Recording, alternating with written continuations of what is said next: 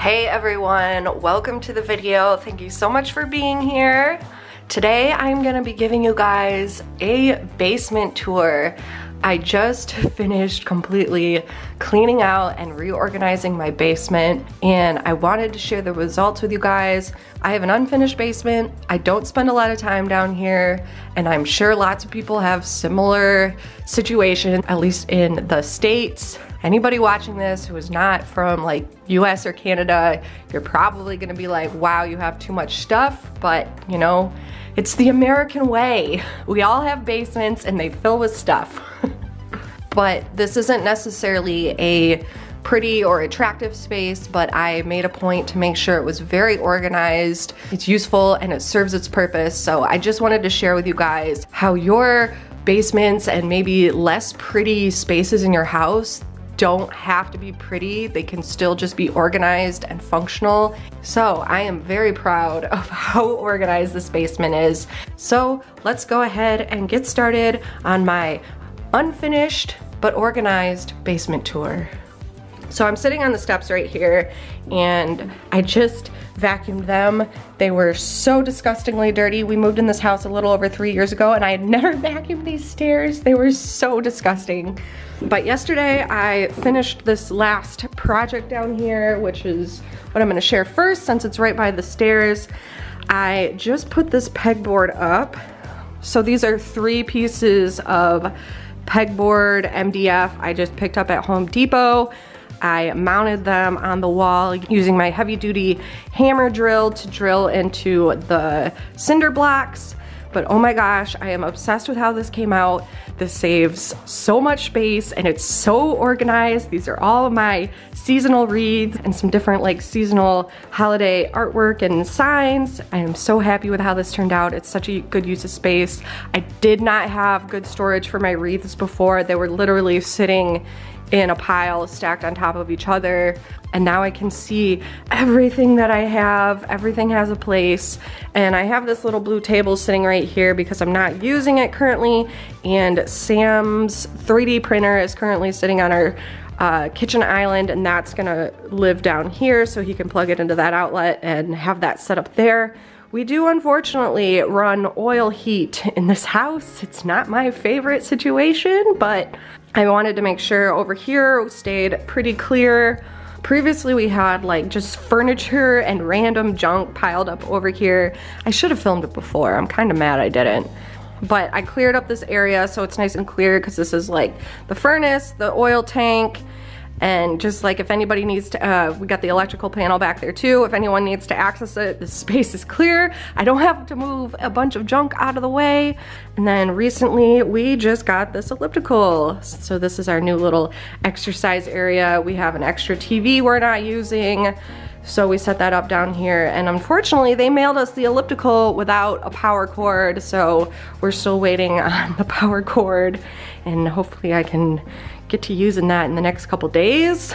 Here's an overview of what the rest of the basement looks like. Basically, we set up kind of like 2 aisles of storage here. And essentially when I was reorganizing and cleaning everything down here, my goal was to have a place for everything. I just didn't want like random items thrown about willy-nilly without a home.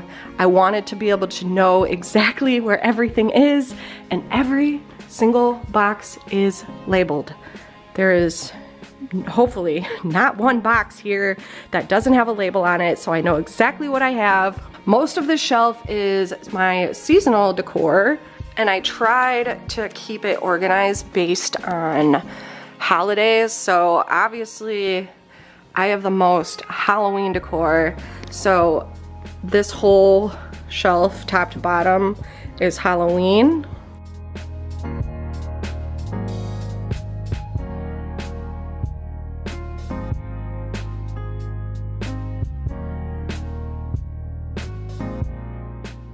Then the middle one is Christmas, plus a few miscellaneous items.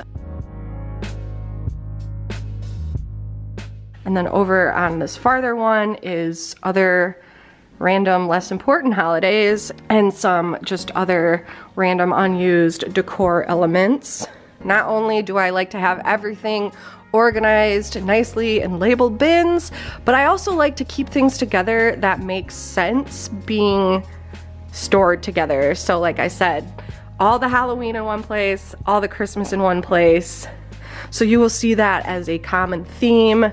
Oh, there's actually one bin that doesn't have a label.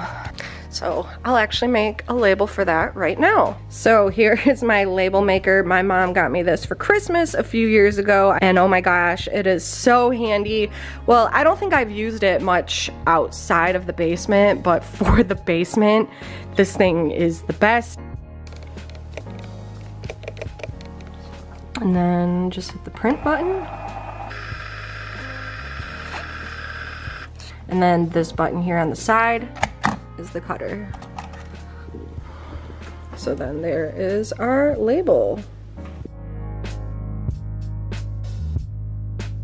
Oh poop, here's another one that's not labeled. Gosh, this is Christmas ornaments, I feel like. Guess I'll make another one. So next to the holiday shelf, we have a mix of holidays and like collectibles, I guess. So these garbage bags are all our faux jack-o'-lantern foam pumpkins. I just got some of these like space saver bags from Amazon. I got the really big ones to store a bunch of my seasonal pillows. So these are all Halloween pillows. And then Sam's got various Legos. We've got tubs of stuffed animals. We're both kind of like collector, nostalgic people. We've got various electronics. I've got soap making stuff.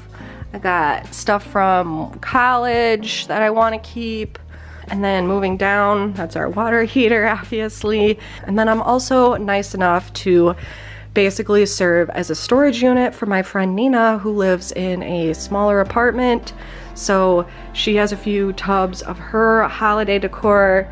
And then like these are a bunch of my floor carpet squares. These are car mats. So these two shelves are mostly Nina's, that's mine. And then just like other miscellaneous things.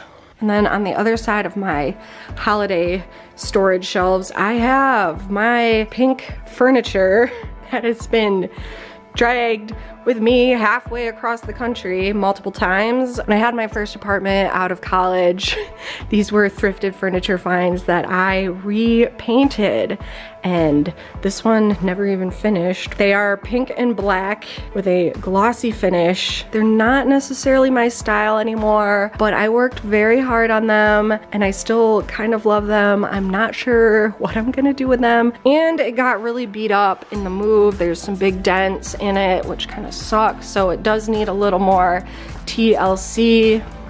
But this was my like pride and joy at one point in my life. So, and then up here I've got a bunch of extra storage bins.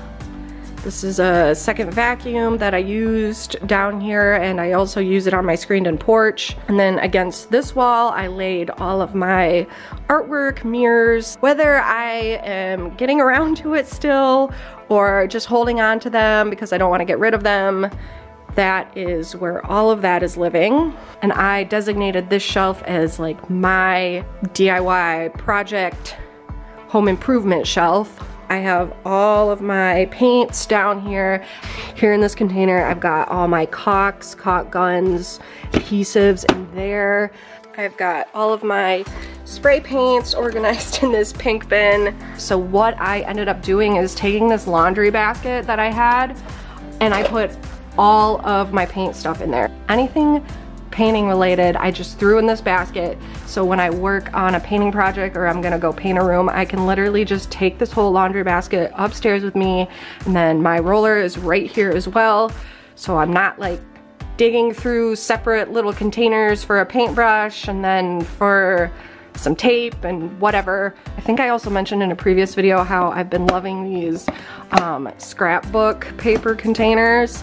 I use these frequently around my house, so I just repurposed these two paint swatches. So whenever I'm gonna paint a room or do a painting project, I have a whole bunch of paint swatches on hand so I'm not wasting them and just throwing them away.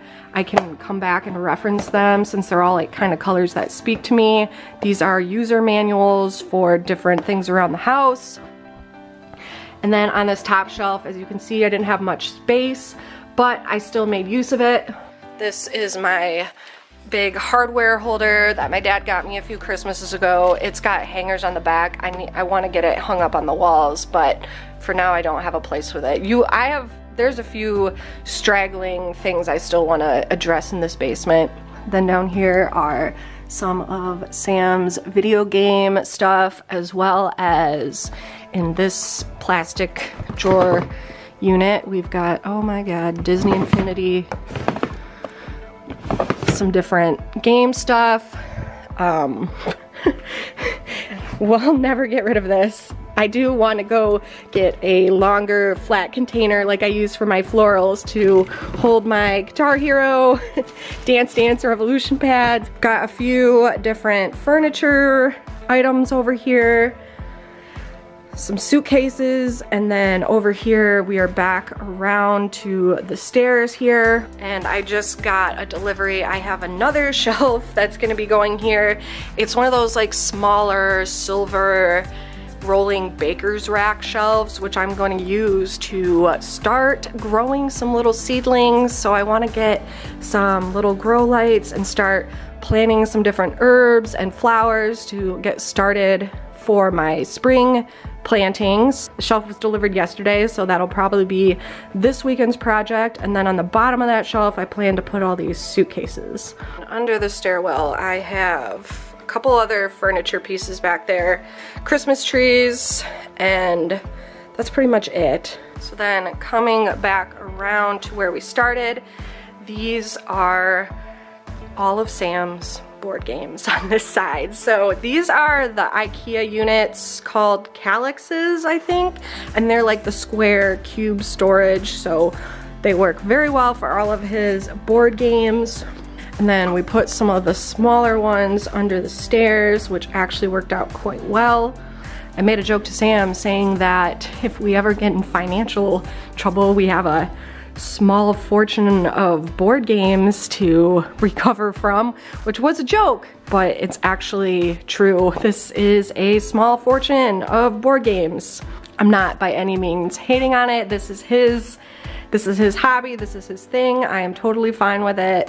Alright, and that is gonna do it for my organized basement tour. I hope you guys got some good ideas or inspiration, motivation from watching this. If you did, please make sure you give it a thumbs up. Make sure you're subscribed if you're not already, and I'll see you guys in my next video.